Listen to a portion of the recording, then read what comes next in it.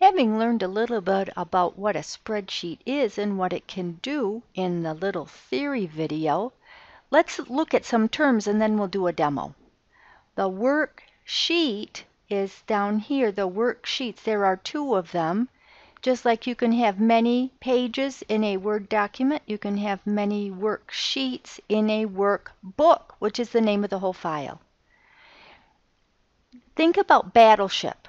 You have columns and you have rows. The intersection of a column and a row is a cell. This is cell A1. This one down here is cell AE6. You can select a set of cells, and that would be called a range. And that is written with, if you look, a colon in between, that's 2 dots, a colon in between the 2 ends. So C1 to C8. And this one over here is range D4 to H4. Well, now that we know these terms, we can proceed on to working on a cell. We might format the cell when we get there because there are lots of kinds of data you can enter. You won't learn all of them right away, but we'll do a couple of them just so you can see how they work. Let me enter some text in a cell. I'm going to put my name. Notice that it laps over. It looks like it laps over from A1 to B1, but it doesn't really. And I'll press the Enter key. And I could write today's date. This day I'm making it as 11/28/16.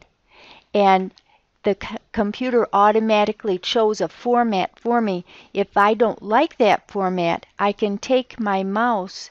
You see how that mouse is in the middle, in the center?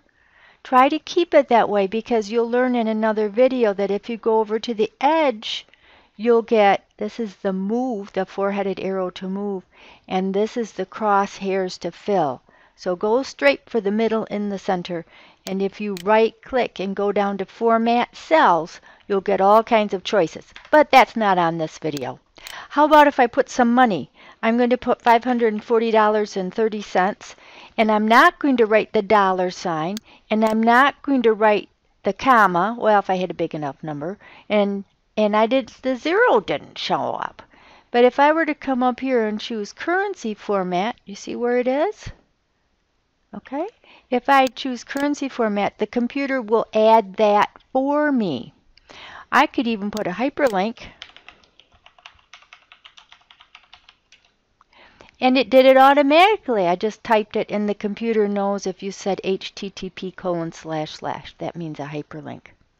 This column A is too narrow because I can't get all of the information in, oh, I hit it, in one column.